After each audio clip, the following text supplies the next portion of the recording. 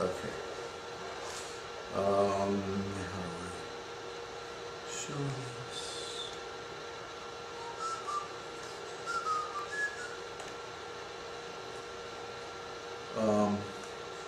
Am I the presenter?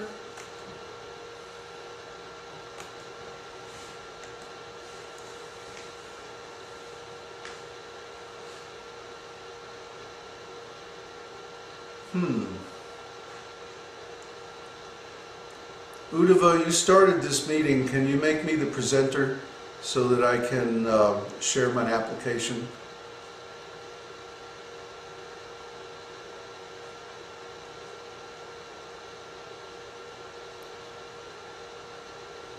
Uddhava?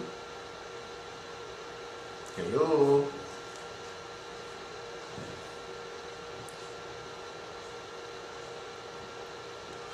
Well, he started this meeting, so he has the control over who has...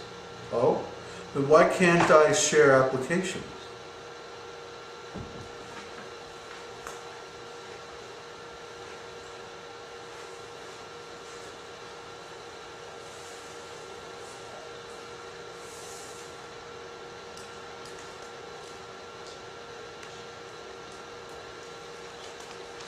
Oh no, here we go. Okay, I got it.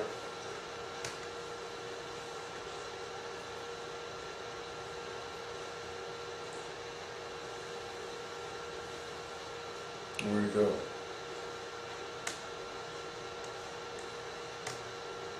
Ah. Okay, this is the same information. It's just a little neater. And it goes into more detail as far as the material part. I put more detail on the diagram I just put on the board, on the spiritual side, but this one has more detail on the material side.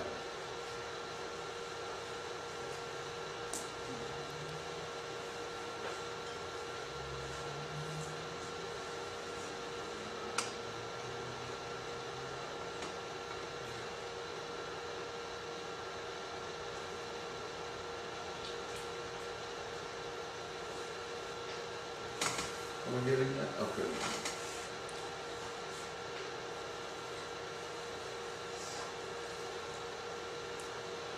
So everybody's following this, okay?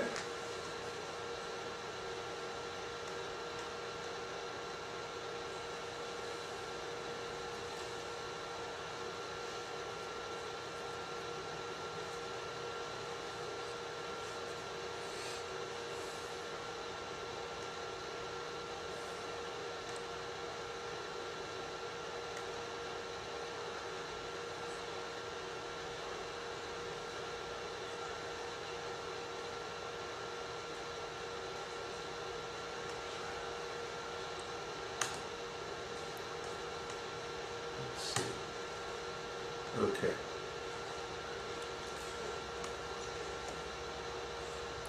Everyone's okay with this now? Ready to go on? Oh my goodness, 12 o'clock already? Time flies when you're having fun.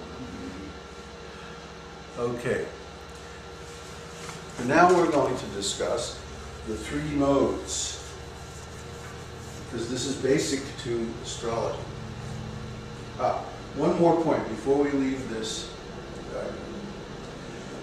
So the Lord incarnates in three principal forms in the material world as Vishnu, Brahma, and Shiva. And they are in charge of the mode of goodness, passion, and ignorance, respectively. And we're going to explain all that in a minute. But the point I want to make before I move on is that there are many, many more incarnations in the material world. Thousands. And there are 10 or 12 principal incarnations. And those incarnations are the personalities or individuals or spiritual force behind the planets and the signs in astrology. In other words, astrology isn't mechanical. It's not impersonal, it's personal. And the personalities are different incarnations of the Lord. They're not mundane persons. So all the planets, all the signs, the houses, all the different elements of astrology represent some aspect or expansion of the Supreme Lord. That's the key to understanding Vedic astrology. And that's the whole reason why I got into all this, was to just show that. So let's go on and take a look at the three modes of material nature and how the laws of karma are derived from that. I'm going to make another big diagram. Bob, I have a question. Yes? The entities that are in the material realm, are they carbon-based life forms, or biological life forms like us? It doesn't matter what kind of body they take. They take a body according to the conditions on the world where they go to get the results of their karma, whatever that is. So if they're on planet Earth, they might be carbon-based, but if they're on another planet, they might be based on plasma or pure energy or something like that. That's why when we go to other planets, we don't often see critters running around. But maybe their bodies are made out of something completely different. The laws of nature are different on different planets. They're just vessels for consciousness, right? The body. Yeah, that's all. Containers. We might not be able to see them with our carbon eyes. Exactly. Our eyeballs. Yeah, our eyes are adapted for our particular biosphere, our conditions of life. That doesn't mean they're going to work the same on another planet. Like we can't go to the moon or another planet without wearing a spacesuit. Our bodies aren't adjusted to that.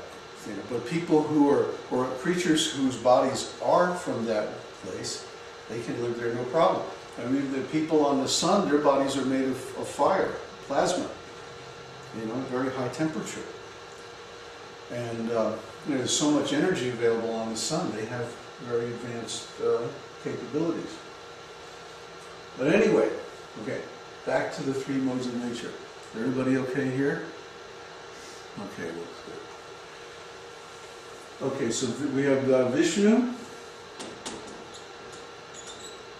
Vishnu. Brahma. And Shiva.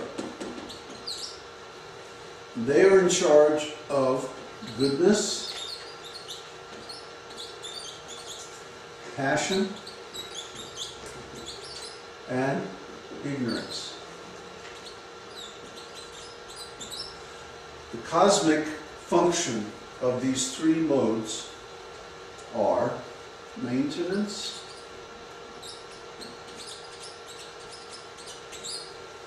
creation, and destruction.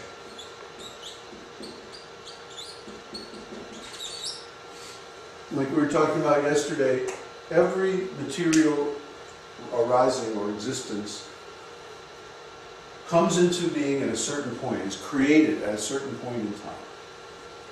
Then it's maintained for a specific interval, and then it's finally destroyed or transformed into something else. Energy is neither created or destroyed. Energy is conserved in our universe. So the energy that goes up to make one object is like recycled and it forms another object. Last night we were talking about the leaves. It's like the leaves grow on the trees in the summer and then they fall off in the autumn and then they're composted during the winter and then by the next summer they were soil. And new plants can grow from that and so on and so on. So that's the way nature works. Those three modes are in everything and they're everywhere. And you'll see them again and again and again and again because everything goes through creation, maintenance, and destruction. Those are the three phases of time in the material world. So with respect to each individual object, it has a particular time and in form of creation, then a particular kind of maintenance, and then a specific type of destruction at the end. Okay? So these three modes, which in Sanskrit are called sattva, rajas, and tamas. We find that everything that exists has these three modes. Okay? In terms of karma, let's say this is cosmic function. But in terms of karma, goodness leads to elevation.